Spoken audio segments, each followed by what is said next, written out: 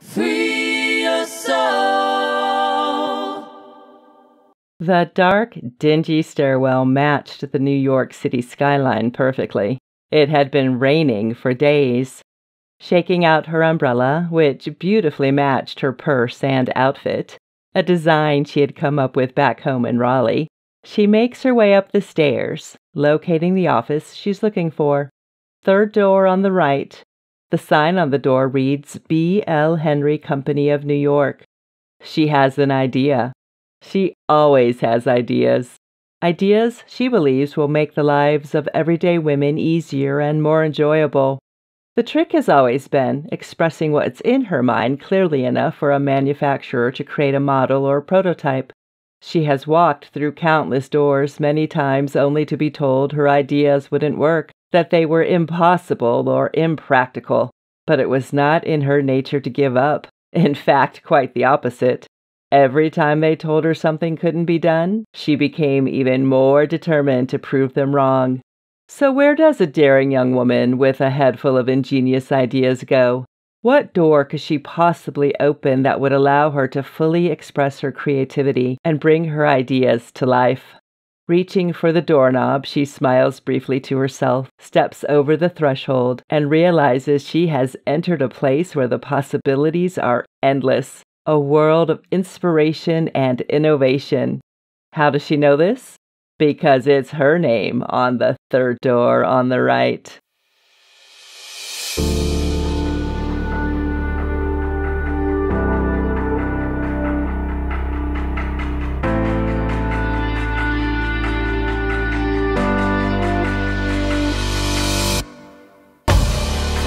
You've planted your dreams.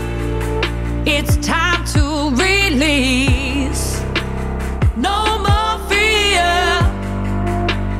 No more fear. Surrender in her. Trust you won't fall. Time to fly. Time to fly.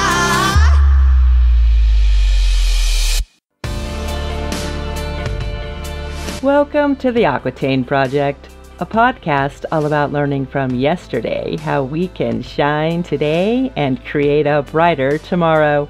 I'm Marlo Mead, your host, guide, and fellow traveler, on a journey where together we'll draw upon the lessons, wisdom, and experiences of women past and present, women I like to call my bright lighters. Each episode, I'll bring to light their stories, voices, and legacies, inspiring each of us to become bright lighters in our own right. For me, these women transcend time, teaching us lessons we can use in our own lives each and every day. Shining their light from different centuries, cultures, and corners of the earth, they light the way, making it possible for us to create our own light and shine it forward. So, if you're ready to step into the light of some pretty cool women and learn a little, grow a little, laugh a little, and shine a lot, stick around. Free your soul. The creative process is one of the most complex and beautiful parts of being human. It's messy, frustrating, and enjoyable, and shows up differently for everyone. For some, creativity is expressed through singing, dancing, writing, or painting. For others, creativity is grounded in math and science, where numbers and data tell the story. And then there are the idea people. You know, the people who continuously come up with ingenious ideas. The inventors, rebels, and mutineers who see the world a little differently than others. The ones who say, I have a new idea for that, or who always see ways to improve something and make it better. Let's face it, without creativity and the inspired people who can take an idea, a thought, a theory, and turn it into reality, there would be no progress in the world. I believe we all have a creative spark, and how we choose to express our creativity is as unique as we are.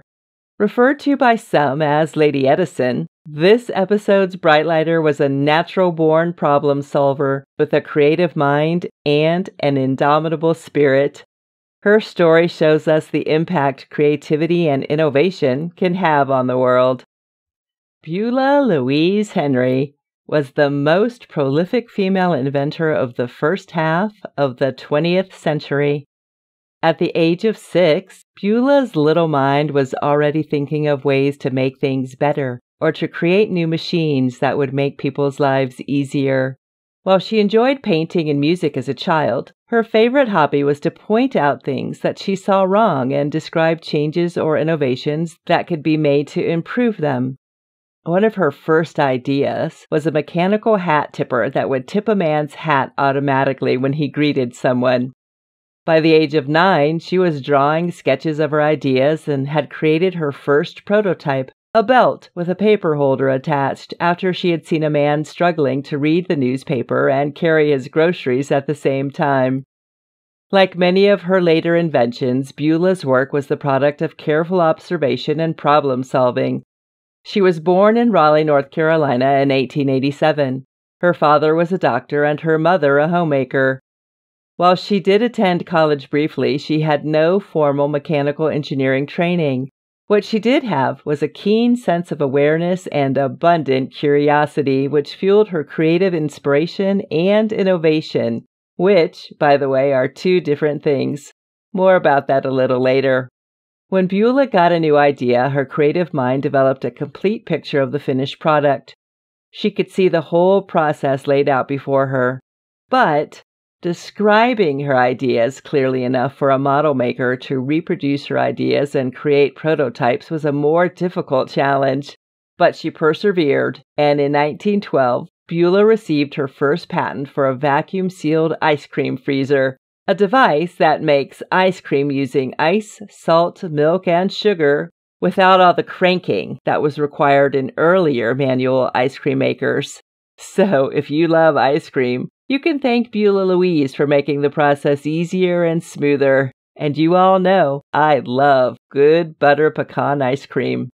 The following year, she earned 2 more patents, one for a handbag, another for an umbrella, both with interchangeable detachable cloth covers in a variety of colors. The ultimate accessory, ladies. Who doesn't need an umbrella to match their every outfit? I love this idea. This brolly, as umbrellas were called back in the day, was all the rage for many years. And I happen to know for a fact there is a modern-day company that makes covers for purses, allowing you to change the look and color anytime you want. Beulah was surely ahead of her time.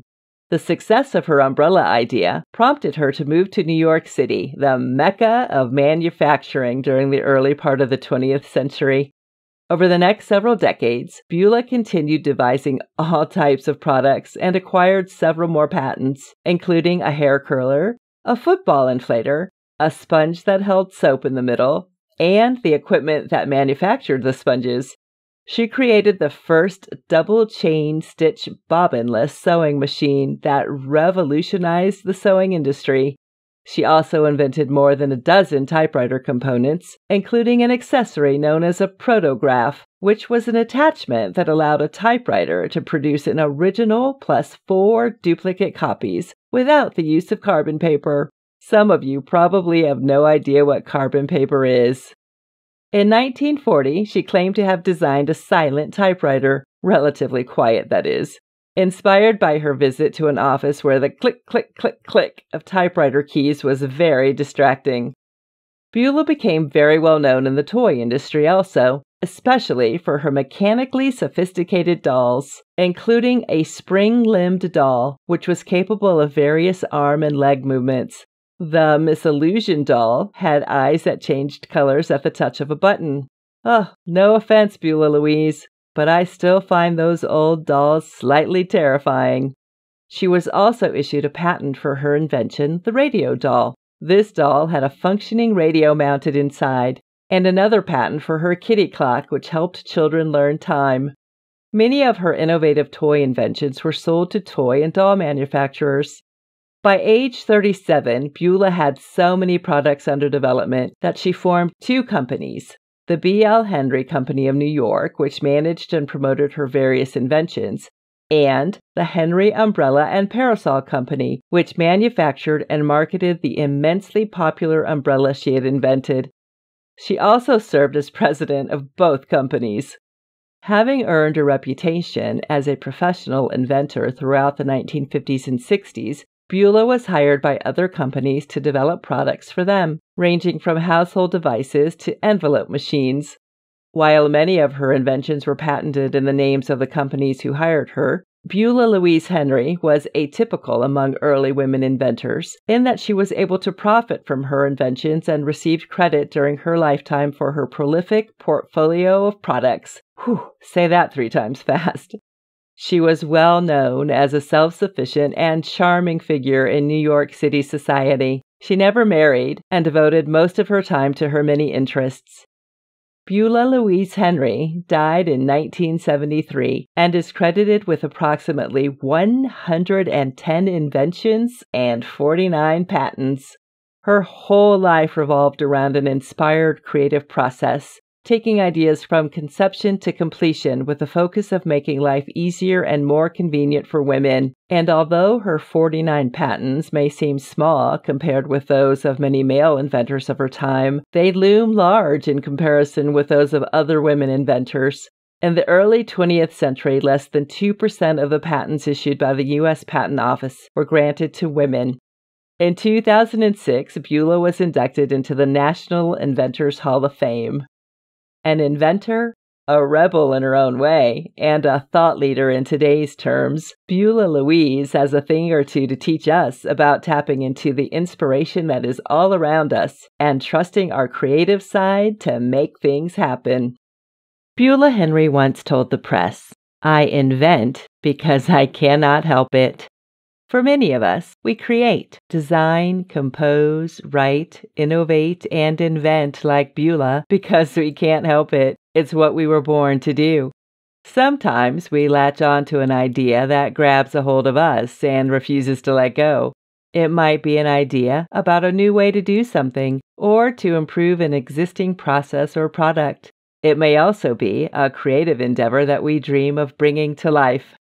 I think of myself as a pretty creative person. I have creative ideas all the time. They float around my head like little birds chirping at me. Pick me! Pick me! No, pick me! Here's an example. I currently have 3 book ideas, a plan to build a better brush, creative ideas for making a giant pine cone wreath, that one's been stuck in my head for a few years now, and a multitude of jewelry design ideas. Then, there are the great ideas I have about the Aquitaine project. Oh, believe me, it can get a bit crowded and noisy in my head sometimes. In the book, The 4 Agreements, A Practical Guide to Personal Freedom, Don Miguel Ruiz states it beautifully. You can have many great ideas in your head, but what makes the difference is the action. Without action upon an idea, there will be no manifestation, no result, and no reward. Could not have said it better myself, thanks, Miguel. But what exactly is creativity, and how does it differ from innovation? It seems to me they are both related and necessary in expressing our ideas and making them real. According to the American Psychological Association, the APA for short, the traditional psychological definition of creativity includes 2 parts, originality and functionality. You can't be creative unless you come up with something that hasn't been done before, says psychologist Dean Keith Simonton, PhD of the University of California, Davis. The idea also has to work or be adaptive or be functional in some way. It has to meet some criteria of usefulness. I personally find this definition a bit too limiting. It makes sense when dealing with creating and inventing physical mechanical things like the rotisserie spit for my barbecue grill or the microphone I use to record my podcast. But what about creating music or art or literature? It doesn't make sense to me to put them in such a narrowly defined box. I much prefer the definition of creativity offered up by Linda Nyman, founder of Creativity at Work. Linda states, creativity is the act of turning new and imaginative ideas into reality. It is characterized by the ability to perceive the world in new ways, to find hidden patterns, to make connections between seemingly unrelated phenomena, and to generate solutions. Creativity involves two processes, thinking, then producing.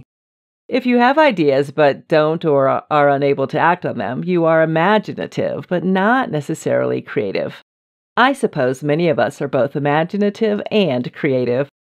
Some ideas stay just that, ideas roaming around our brains, while other ideas we bring to life by taking active steps to turn them into reality. So, what then is innovation? Referring back to the APA, innovation is defined as the successful implementation of a creative idea. Some suggest that although creativity needs to be truly novel, innovation can be the adaptation of ideas in the current environment. I can agree with that. Now, my new friend Linda would say, innovation is the implementation of a new or significantly improved product, service, or process that creates value for business, government, or society.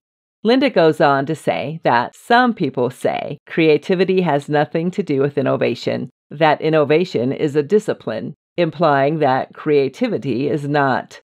Well, I disagree. Creativity is also a discipline and is a crucial part of the innovation equation. There is no innovation without creativity. I'm going to repeat that. There is no innovation without creativity. The key metric in both creativity and innovation is value creation. No, I don't know Linda personally, but I like her take on the subject. And yes, I'll include a link to her site on the Aquitaine Project website. Wow, that was a lot of information to try to remember. Let's see if I can summarize and simplify. Creativity is about coming up with the big idea, what could be, while innovation is improving upon something that already exists. The key that brings both creative ideas and innovative ideas to life is execution. Execution is what converts ideas into an invention, a product, a song, a painting, a book, a podcast.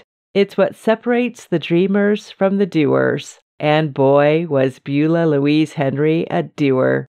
Her ingenious mind fully embraced what I call the ICI plus E process: inspiration, creation, innovation, plus execution. See how creative I am? I just made that up. The process works like this. Beulah noticed all umbrellas were black. This inspired her to come up with an idea to create colorful detachable covers for ladies' umbrellas that would match their outfits. Now, she did not invent the umbrella. She came up with an innovative idea to make umbrellas more fashionable. Then she created a model of her idea, took it to a manufacturer who executed the idea and turned it into a marketable product. And that's how ICI plus E works. Beulah's story exemplifies how we can harness our own ICI plus E and unleash our inner creativity and mad genius to make ourselves and the world happier, better, and a bit more interesting. Pablo Picasso said, "All children are artists. The problem is to remain an artist as we grow up." Think about when you were a kid. You were naturally curious, imaginative, and creative. If I gave the 4-year-old you a big box and some crayons, you could turn that box into a rocket ship, a race car, a boat, a playhouse, any number of things. Throw in some pillows and a blanket and you could build a full-blown fort. But somewhere along the path from childhood to adulthood, many of us lose our inner creative child. At some point, some well-meaning yet misguided teacher, family member, or friend says we'd be better off finding something else we're more suited to. You can't make a living being an artist, a writer, a dancer, etc., etc., etc. So, the key that we used to unlock our imagination gets stuffed in a drawer, and our curiosity about the world is squelched because the world around us tells us to get our heads out of the clouds. stop daydreaming, and concentrate on the business of making a living instead of creating a life. A life where being curious, imaginative, and creative, whether artistically, scientifically, personally, or professionally, is the rule, not the exception.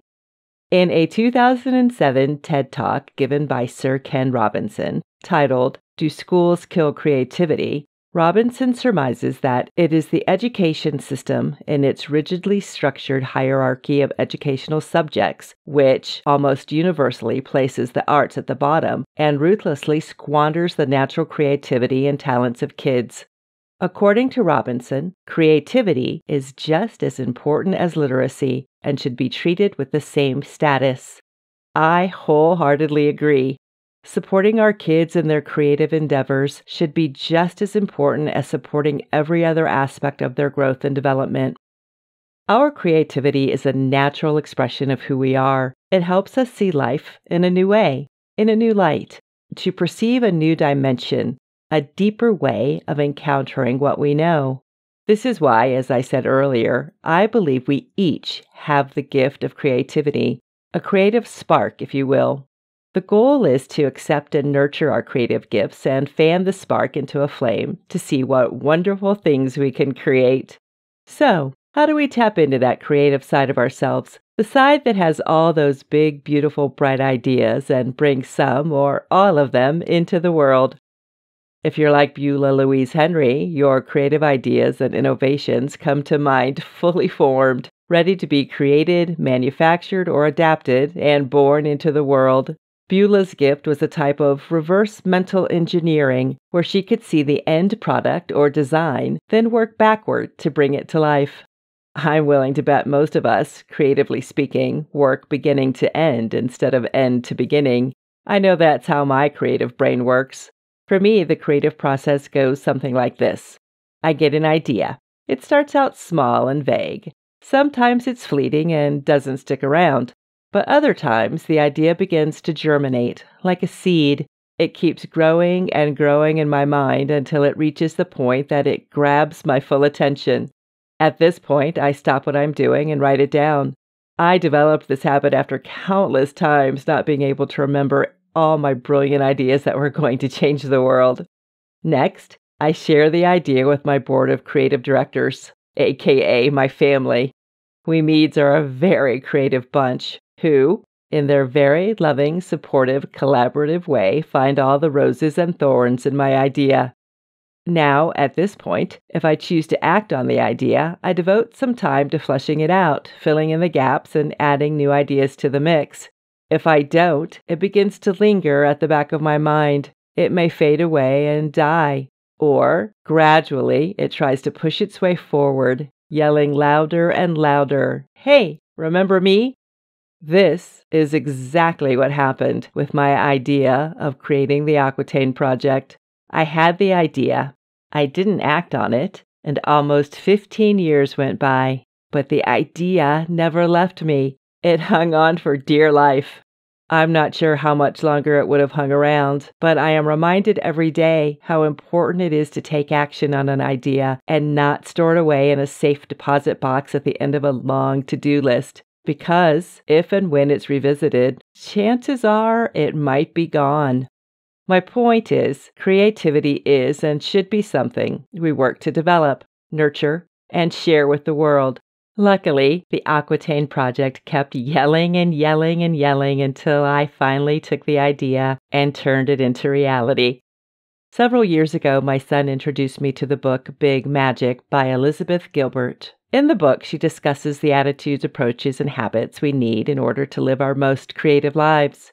One of my favorite passages from the book goes like this: "We are inherently creative. Be an artist. Create for the sake of creating, because creative living is where the big magic will always be." So, here are a few ways we can keep our creativity flowing. 1. Don't be afraid to fail. If you don't fail, you don't learn, you don't grow. Being creative means taking risks and expressing yourself authentically. There is no innovation without failure. Trust yourself. This goes for your personal creativity as well as your professional creativity. Now more than ever, creative ideas are needed to solve increasingly complex business problems. Don't let fear stand in the way of making important contributions to your organization. If you have new ideas, share them. If you see ways to improve processes or products, speak up. Being creative and business savvy are not, as Beulah shows us, mutually exclusive. 2. Don't listen to the noise. Well-meaning people will tell you to pursue a different career, or you're not cut out to be an artist, a dancer, or an engineer. It's your path. It's your creativity. Don't let doubt get in the way. Express your creativity in whatever way feels right to you. As Sylvia Plath stated, the worst enemy to creativity is self-doubt.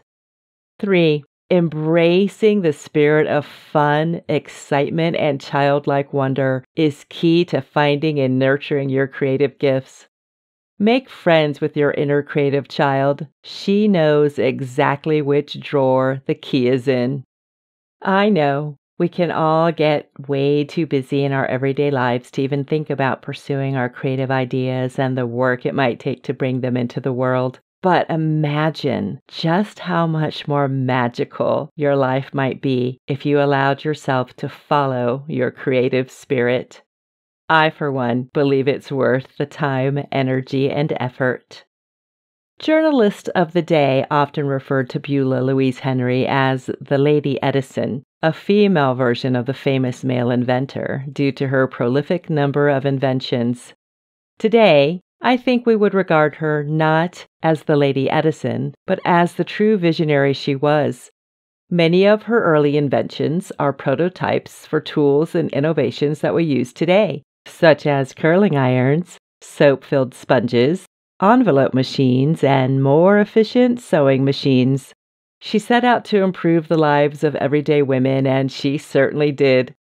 Beulah was also a pivotal figure and a pioneer in worlds that have been dominated by men for a very long time: science, manufacturing, engineering, and business. Her creativity, drive, and resourcefulness, and her business savvy light the way for girls and women of today, the next generation of inventors and innovators. She cleared the path for us to dream outside of society's expectations and inspires us to pursue a life in areas that were thought to be a man's world, and for that, I thank her. So, in honor of this amazingly imaginative and creative Brightlighter, let's challenge ourselves to tap into our creative side, to take risks, to trust ourselves, and share our bright ideas with the world. Why I love this woman. She lived by the motto, "There's a better way of doing that," and she usually proved it. Beulah was ambitious and independent, and her creative mind and good business sense proved to the world a woman inventor could be successful in her own right. Her life serves as a reminder that no matter what we want to do in life, when we trust our inner creativity, we can, as Austin Kleon so beautifully states, draw the art we want to see, start the business we want to run, play the music we want to hear, write the book we want to read, build the products we want to use, and do the work we want to see done. For me, Beulah Louise Henry is the mother of invention and the Brightlighter that teaches us how to harness our creativity and bring our own ideas to life.